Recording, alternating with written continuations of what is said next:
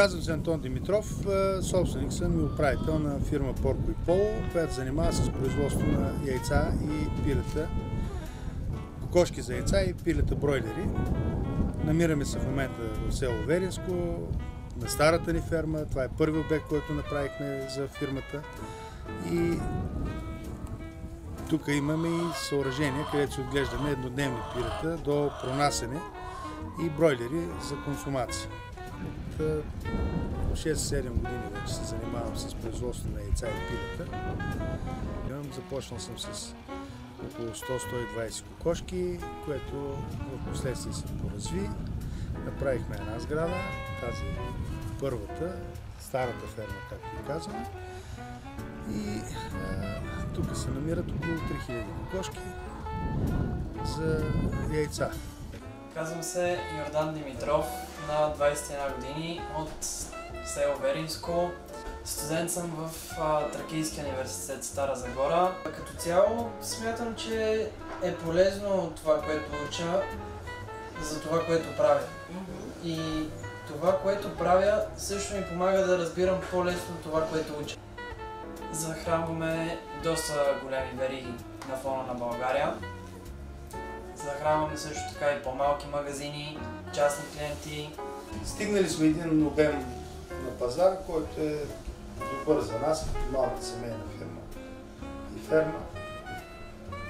С това производство смятаме, че за сега сме добре, смятаме и да го развиваме, защото пазара се увеличава непрекъснато.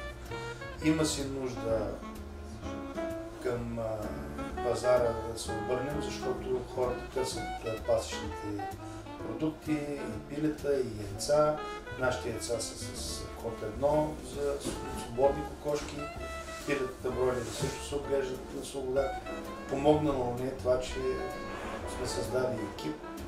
Създали сме стадо, което се отглежда без лекарства, само с вода и стандартни смески за кокошки и носачки. Огояването става по същия начин, когато отглеждаме бройлери, не се ползват никакви медикаменти, никакви стимулатори. Ние поддържаме не чак толкова голям пазар, но сме се насочили към, ако мога така да се изразя, не към конфекцията, а към бутиковото производство. Това, което има по-висока стойност. Аз съм спал с добитък на полето, спал съм и с кокошките на полето, когато са били само пред един навес и когато ги отглеждаме. Започнахме да работим, пренасили сме с него и фураж, борили сме се с вода, борили сме се с природата, с какво ли не, но имало и успехи, имало случаи по-роен дъжд да ни отнесе пилета, пожар имахме преди 2 години. На рождения ми ден точно се случи пожара, като съединение изпитали единия навес, в който загинаха и пилета. Но това не е върнало назад, не е отказва. Ако някой си мисли, че е лесно, не е лесно. Ако каже, че е чак пък толкова трудно, с подходяща схема на работа, решение се намира. Винаги се намира. Но е лошо това, че банките трудно дават пари. Основните трудности, които може да срещне един животновъд, който решава да почне да се занимава с животновъдство, се намират в нормативната база.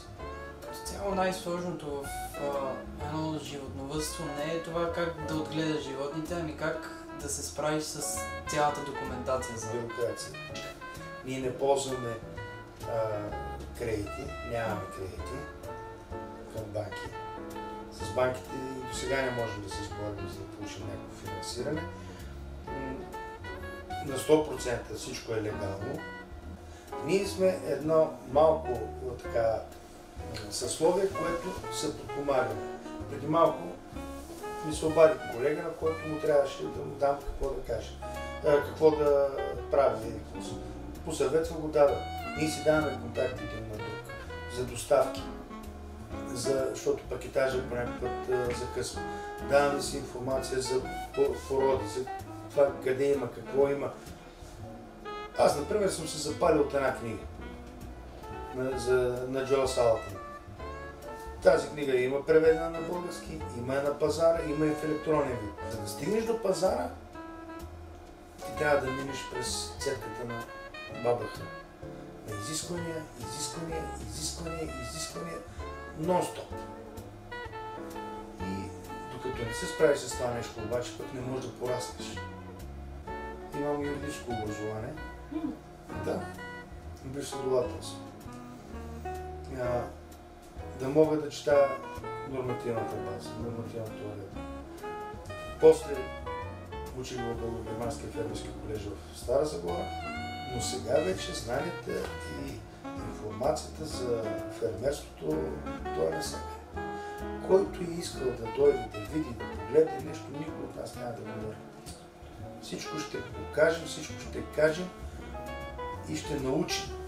Благодарение на нашите усилия, аз мога да ви запозная дори с този човек. В момента един фермер от Пловдив започна и произвежда яйца.